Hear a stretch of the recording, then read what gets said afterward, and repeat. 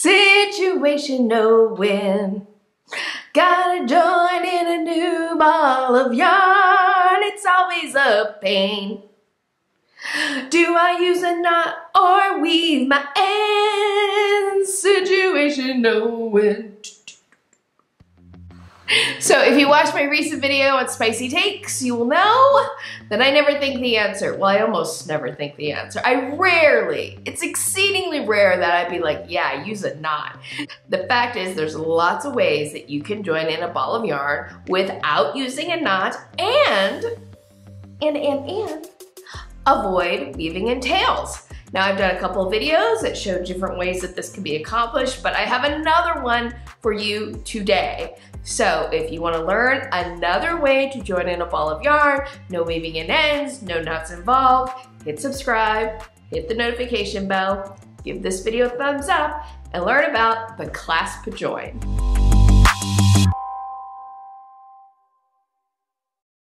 So for this clasp join, I'm going to show you two approaches to it. One involves when you have to do joining a new ball of yarn that is the same color, and then I'm going to show you how you can use the clasp join to join in a new ball of yarn that is a different color and have it hit just the spot that you want so that you have this really clean color change. As always, down in the description box you will find timestamps to different parts of the video, so if there's something specific you want to get to or you want to like rewatch the technique again, you can find those timestamps down below. Also down in the description box you will find a list of materials and resources I think that are helpful from today's video or relevant. Some of these will have clearly marked affiliate links. If you click on one of those links to do some shopping, I might earn a small commission, and this helps support my channel and helps me keep doing what I'm doing here on the YouTubes. So if you utilize one of my affiliate links or you leave me a tip through Buy Me a Coffee or a Super Thanks, thank you so much. It is so greatly appreciated. And if you're like, Carrie, I can't right now, I totally understand. I'm really just glad you're here watching this video today. And with all those out of the way, let's get into the clasp join. So, guess what it's time for? Dun, dun, dun, dun, dun, dun, dun, dun. Swatch time! Yeah! So, we have the swatch here, and I have about 6 inches of tail left, so it's definitely time for me to join in a new ball of yarn. I'm going to take my tail, and I'm going to bring it over and create this little bit of a loop. If you look back here, I still have about 1 inch of tail left that's going to stay to the back of the work. After I'm done knitting and I'm finishing, I'll just trim that little extra bit of tail so I won't have to weave anything in. Now I want to just take my 2 yarns here, doubled over, and I'm going to knit a stitch or 2.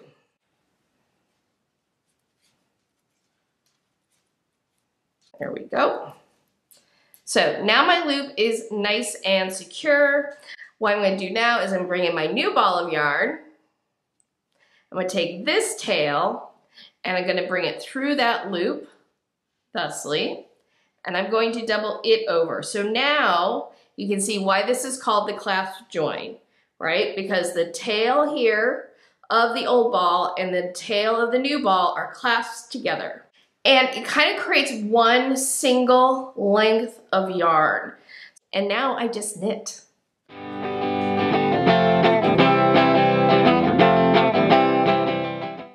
All right, so here I just knitted in to my clasp. I passed the clasp right there is knit in, and it's to the back of the work. That's great, that's exactly what you want.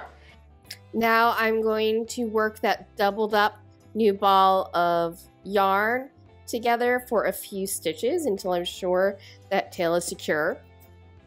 Once I'm sure that's secure, I just drop that tail and knit with 1 strand of yarn. You can see like how easy that join is to do.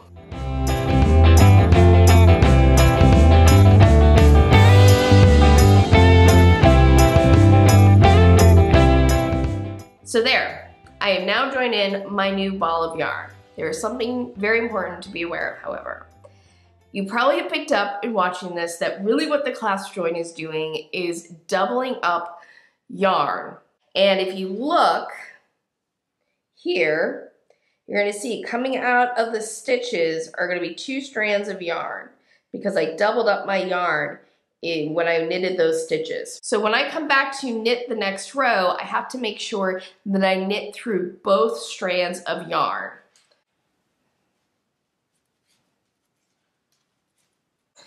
And there, my join is complete. When I'm done finishing my knitting, and probably after I washed or blocked or what have you, then I'll trim these tails and I will be good to go with that join. I made a couple more rounds because I want you to see what it looks like in the fabric where that join is, because you do have doubled up yarn, so you can definitely feel the extra little bit of thickness, but do you see it? So right here is where I did that join, and I think especially after this was like blocked, you wouldn't notice it at all, but it's hard to see.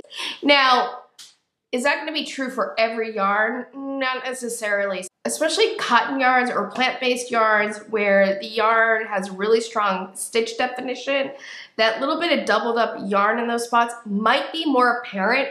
And if it is and you don't like it, well, there are other joining methods. One of my favorites is the braided join. I will link it up here and down in the description box. One of the really nice things with the braided join is that you can really kind of control the thickness of the yarn being joined together, so it's really like nice and seamless, but you know, it is fiddly. And I think one really nice thing about this clasp join is it is not fiddly. But I really encourage you actually to learn multiple ways to join in yarns so that you have the best tool that you need for any given situation.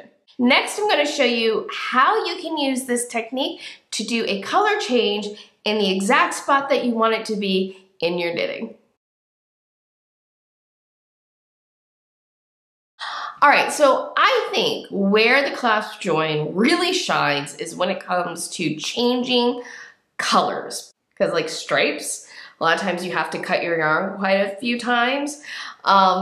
You can join in your yarn at the specific place where the ball change happens. In fact, on this swatch, you can see right here, you know, I changed color. I did this garter stitch in white, and then I did the stockinette in red. But if I turn to the back, you'll see I've already have everything taken care of. I already snipped my tail, and I have a really beautiful yarn change there. Let's pretend that this swatch is actually in the round, and this is the beginning of my next round, and I want to change my colors. So what I'm going to do is I want to tink back and know how much yarn I needed in order to get back to this spot.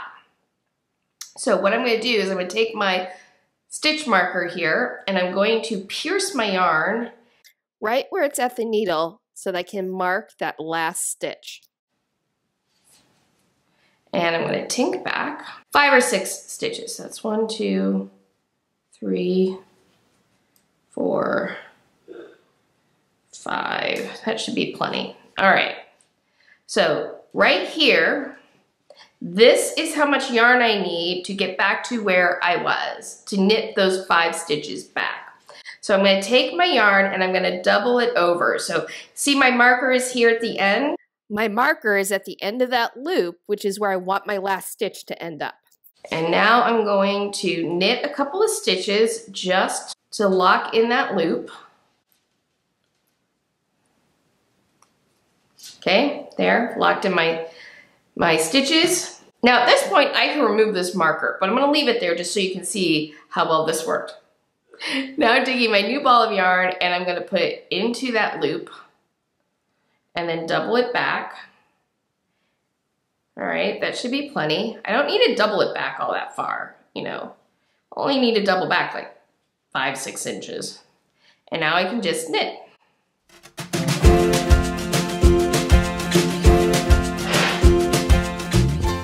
And boom, look. 1, 2, 3, 4, 5. That is exactly the number of stitches that I tinked back, and I ended up with my yarn right where I wanted it. So that's how you can do it. It's really about measuring out the amount of tail that you need to get to the specific knot where you want that change to happen between the old yarn and the new yarn. This to me is what I'm most excited about in terms of using this clasp join into the future is with stripes, because personally myself, unless it's only a couple of rows, if I'm doing color changes for stripes every 3, 4, 5 rows, I do not want to carry yarn up the side for that many rows. It just doesn't tend to work out well. So, you know, my instinct is to go ahead, cut, and join in the new color. With this, I can join in the new color in such a way that it's just really nice and seamless and avoids having to weave in a lot of ends. And I can definitely see myself using this clasp join method if I'm doing color changes like this.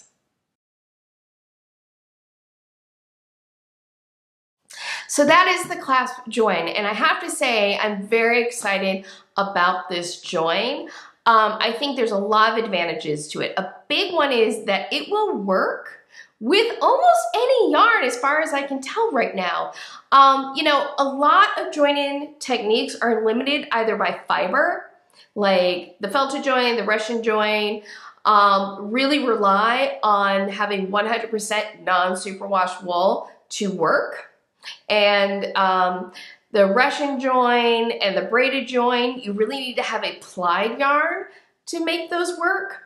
And even the braided join, which I love, sometimes isn't an option because the spin of the yarn is just like, I had a yarn, this project actually in particular, now that this all is coming back to me now.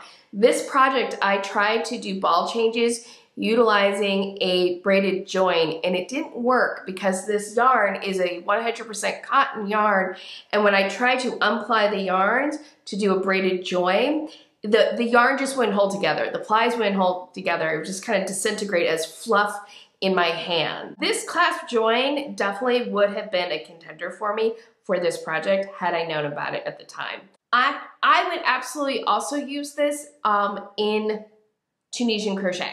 I love Tunisian crochet, and you know, joining in balls of yarn, whether it's knitting or crochet, a lot of times you can use these techniques in both crafts. And I absolutely think the clasp join would be great if I was joining in a new ball of yarn during Tunisian crochet, during the return pass in particular. But the one downside to this join is you are basically, at the end of the day, doubling up your tails. And so you do get a little bit of extra thickness in those spots where you joined in your yarn. For something like wool or acrylic, generally it's not going to be an issue. It won't even be noticeable. I have done a couple of joins in here, and if you just look at the public side of the work, you don't notice that little bit of thickness at all. It's not really until you turn the work over that you can really see the extra thickness. But, you know, every project is unique, every yarn and fiber combination is unique, and you have to consider whether that doubled up yarn is going to be an issue for a particular project or not. Which is why at the end of the day, the clasp left is great. There's a lot of benefits to it, but it is just one more tool in your toolbox. Which is why I have now a playlist of videos about different join methods. I will link it up here and down in the description below if you are interested in learning more ways to join in a new ball of yarn into your project. So there is the clasp join. I would love to hear from you. Any questions you have about this? If you have used the clasp join, I'd love to know what your experience is about it, and any tips or tricks that you might have about joining in new balls of yarn. What is your favorite technique to use? I'd love to hear about it down in the comments below. That is it for me today. Thank you so much for joining me. I hope that you have found this helpful and entertaining. If so, please make sure to give my video a thumbs up and share with others. Liking videos, sharing videos, commenting on videos are all amazing ways that help support my channel and let YouTube know that I'm a space for checking out, and just share me with other people and we can keep growing this community together. If you have not already, if you're new to my channel, or if you've watched a couple of videos and I'm popping up in your feed more. Please make sure that you hit subscribe and the notification bell. Clicking on the notification bell, depending on your settings, will let you know whenever I upload a new video or start a live stream.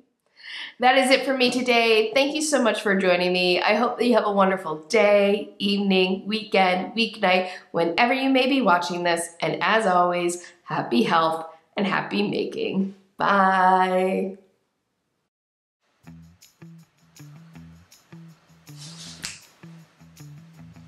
I think I nailed that. Felt good. Felt real good. Situation away.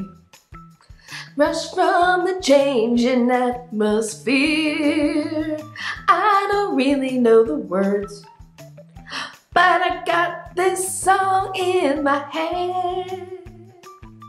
Oh, I'm sore. I'm sore. I did a string class yesterday, tried to get back into working out regularly after having COVID, and oh, my legs are sore. Like, I finished my class yesterday and my legs were like jello. Jello. The fact is, there's lots of ways to join in balls of yarn. Oops, excuse me, burp. I'm feeling good. I enjoy making this video today. By the way, if there's any videos you'd like from me, if you're like, Carrie, I've heard about this or that, how do you do it? Or can you tell me more about this or that? Let me know down in the comments below, because like I'm always looking for, you know, what it is that you are looking for from me. Because, you know, anyway, gonna have some lunch.